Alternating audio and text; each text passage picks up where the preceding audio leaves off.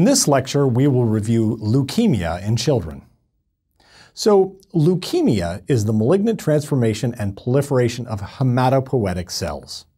So we have acute leukemia, which is a clonal expansion of immature precursors, and we have chronic leukemia, which is mature bone marrow components that are then becoming clonal. So symptoms can occur from a lack of normal bone marrow cell production or from accumulation of malignant cells in tissues that otherwise shouldn't have them. So let's go through the epidemiology of leukemia in children.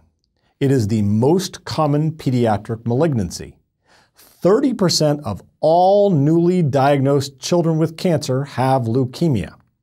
And boys typically get it a little bit more than girls. So we break down leukemia typically in kids into 4 major types. By far and away the most common types are the first 2. Let's go through these. First, we have acute lymphoblastic leukemia. Acute lymphoblastic leukemia, or ALL, is very common in kids. It's a proliferation of B and T cell lymphocyte precursors, like you can see here. It typically happens in children between the age of 2 and 5, and again, boys a little more commonly than girls. Caucasians are at greatest risk for ALL. Comparing that to AML, which is acute myelogenous leukemia. AML is a clonal proliferation of myeloid precursors. So there are many subtypes of AML based on the morphology of the cells that are growing and the cytogenic translocations that have occurred, which cause these cells to become clonal in nature. There's a generally bimodal incidence in terms of when children get this disease. There's one peak in little tiny kids under 2 years of age, and then again in adolescence. And this, for AML, unlike ALL, the rate in boys and girls is about the same, and this is associated with some toxic exposures. Also some genetic predispositions. For example, children with Down syndrome have a 50-fold increase in their risk for AML. Remember that, Down syndrome and AML, strong association. Now we would switch gears to chronic disease, and this is chronic myelogenous leukemia, which is less common in kids. This is an uncontrolled growth of myeloid cells, and the incidence increases through childhood and adolescence. Often these patients have a fusion protein, the BCR-ABL gene. This constitutively activates tyrosine kinase. The mutation in this translocation between chromosome 9 and chromosome 22 causes a continuously on activation of tyrosine kinase. And lastly, we'll talk very briefly about the very mild form of leukemia, which is juvenile myelomonocytic leukemia, or JMML. JMML is very rare. It's usually diagnosed before the age of 3, and the etiology is basically unknown. It is associated, however, with a few genetic conditions like Down syndrome, neurofibromatosis, Li-Fraumeni syndrome, and Fanconi anemia. So let's back off now and talk about what are the general symptoms of leukemia. If a child has leukemia, what do they look like? Well, first of all, they're often lethargic. They have less energy to get through their day. Sometimes they have respiratory distress if there's a mediastinal mass that might be pressing on the trachea or something, but usually it's a non-specific find of lethargy, some fatigue. They may have increased bleeding if their platelet counts are down, and they may have increased rates of infections. Children may present with bone pain as their chief complaint when they have leukemia. Also, you may find on exam that they have fever, pallor from an anemia, tachycardia from an anemia, and bruising and petechiae from low platelet counts. They may have lymphadenopathy, hepatosplenomegaly, or in boys, testicular enlargement from some tissues growing with cancer cells in them, specifically the lymph and the splenic system. They may have facial swelling and wheezing and tachypnea if they happen to have a mediastinal mass.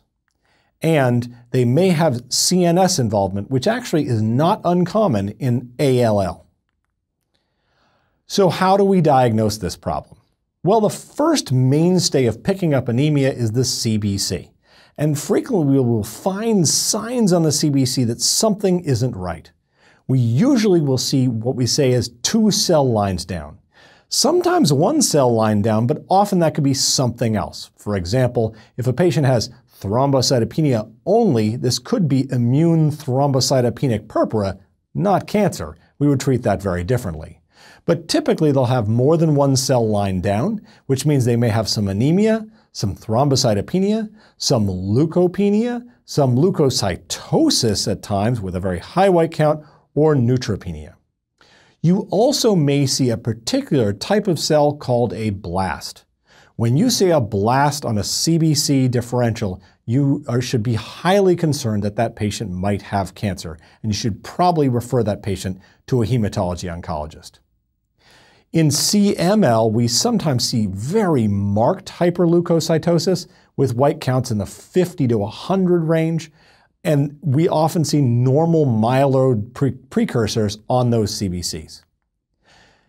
Also, in patients where we suspect they might have leukemia, we often will check a chemistry panel to look for signs of tumor lysis syndrome, such as a high potassium or high phosphate. So we will check that, but that's not a great diagnosis mechanism, though rarely you may see it. Also, we could do, if the patient specifically had CML, we could look for the BCR-ABL gene. That's usually a little bit later on. What radiology do we get? We usually get a chest X-ray. And a chest X-ray can often show a large mediastinal mass like you can see in this patient with a widened mediastinum. To confirm the diagnosis, we will do a bone marrow aspiration and a biopsy to try and get some of that bone marrow tissue. That is then sent for cytology, and you can actually identify the type of cancer off of cytology. Additionally, we will often do a lumbar puncture to inspect for CNS involvement, especially in ALL. So who is at highest risk when they have leukemia? Who are the high-risk patients? Well, children more than 10 years and less than 1 year are at higher risk. The children between 1 and 10 are at lower risk. If their white count is very, very high, they're at higher risk. If they have a T cell phenotype, they're at higher risk. And if they have cytogenic changes in their leukemia cells, they're at higher risk. And lastly, makes sense, if they're not responding well to therapy, they're at higher risk. So what is the therapy we're giving? Well, it depends on the type of cancer, obviously. In fact, there are complicated pathways and roadmaps that are established by multi-center groups that are how we treat these children in a very standardized way. So what you'll see is if you're taking care of one of these patients, they'll have a roadmap that'll say things like, for example, on day 7, they have to get intrathecal methotrexate. On day 14, they'll get something else. It's a very prescribed pathway. We try very hard to follow the roadmap because it's been shown to have improved outcomes. So what does that roadmap involve? Well, in ALL, this is going to be a multi-agent chemotherapy with multiple agents, generally for 2 to 3.5 years. And also they will get some prophylactic intrathecal chemotherapy and or radiation to sanctuary sites. For AML, we will do multi-agent intensive chemotherapy for 6 to 9 months, but some of these patients will warrant getting a hematopoietic stem cell transplant. For CML, we're going to give single-agent therapy with tyrosine kinase inhibitors for the BCR-ABL gene and a hematopoietic stem cell transplant for a poor response. And for JMML, these patients often require a bone marrow transplant.